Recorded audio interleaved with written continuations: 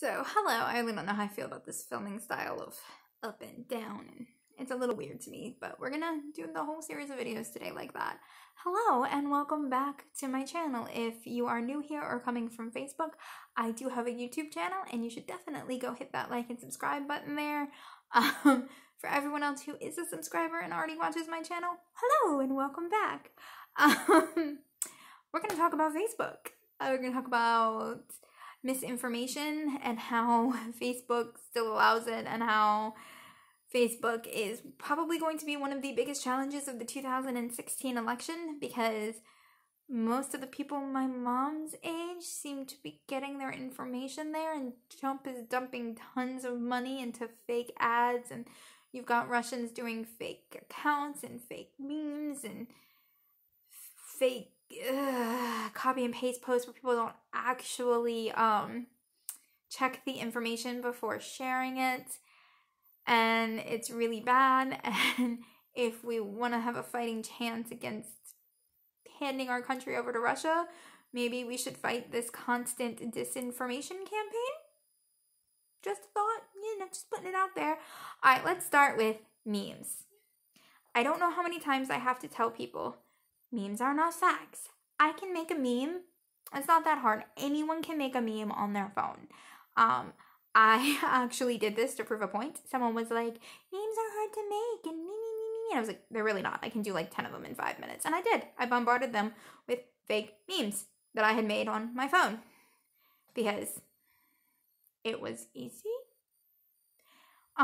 Memes are not facts. Before you share a meme, check the facts behind it, because if you share a meme that is not true, you're intentionally spreading misinformation. And do you really want to be part of the problem? And Russia is actually creating these fake memes to manipulate and control our country, because they want everyone in the world to think that all governments are run the same way they are, where every election is rigged and corruption runs rampant everywhere. And yes, our government is deeply, deeply corrupt. Just look at the Republican Party in the impeachment trial. And Trump is literally giving campaign money to people who are supposed to be voting on his trial. So he's bribing people. Yeah, but that's a different video for a different day. My point is that it's deeply corrupt, but it's not as corrupt as, say, Russia, where Putin wins by like 90% of the vote, which is total crap, by the way. Total crap. He also controls the media. We don't do that here. As much as Trump would like to control the media, he doesn't. Okay, then we have these copy and paste things that go around that can be anything from copy and paste this and your profile won't be made, you won't have to pay for your profile, to something I saw a couple of weeks back that was absolutely terrible. It was like, the Virginia gun laws are going to make it illegal for people to even practice martial arts. If you get together and practice martial arts, it's illegal. And that's not at all what Virginia's gun laws were doing. It was basically voting through some common sense gun laws. They also aren't going to go door to door to take your guns. As much as I don't like Governor Ralph Northam, he did come out and state that he won't pass any law that won't grandfather some gun owners in, so there's that. Yeah, there's that. So, yeah. And people just see this, they get angry, they copy and paste it, and then they send it to the next person who copies and pastes it, and none of it is true. No one ever fact checks it. And then they're like, I must vote against the Democrats, or I must vote against the Republicans because of what I saw on Facebook, and Facebook is fact. No, anyone can do that. Anyone, absolutely anyone. It's how conspiracy theories are started. I'm pretty sure 4chan is how we got Q, so, there's that. So anyone can type anything anonymously behind a keyboard pretending to be anyone else. I'm just saying. It could literally be your 70-year-old grandma behind a screen typing up nonsense. I mean, that's literally what it's come to. Now we have to talk about Facebook itself allowing for fake political ads.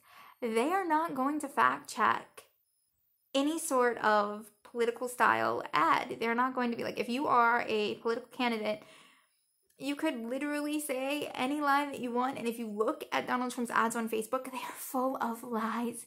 They are full of debunked conspiracy theory lies, things that are not true. He's lying just about every. He opens his mouth, he lies, and Facebook is not going to fact check it. And not only are they not going to fact check it, but they fully had like this secret meeting with Donald Trump about not silencing conservative voices or some crap.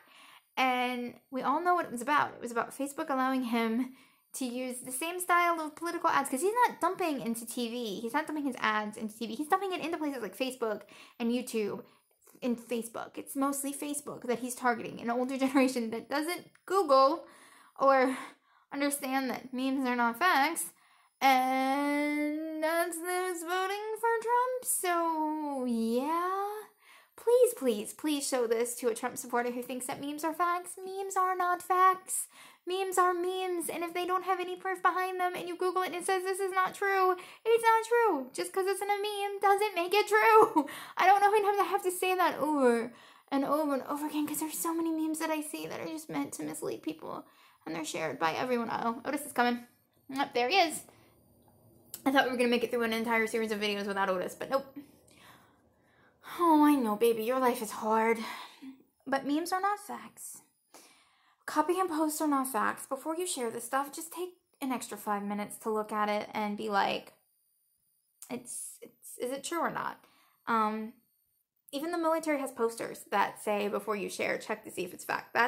That's how bad it has truly gotten. So, that's all I have to say on that matter as we're running close to 7 minutes. Once again, if you are seeing this on Facebook, hello, how are you? I have an entire YouTube channel devoted to everything from politics to makeup. Come and join me. I'm awesomely fun, and I will see y'all later.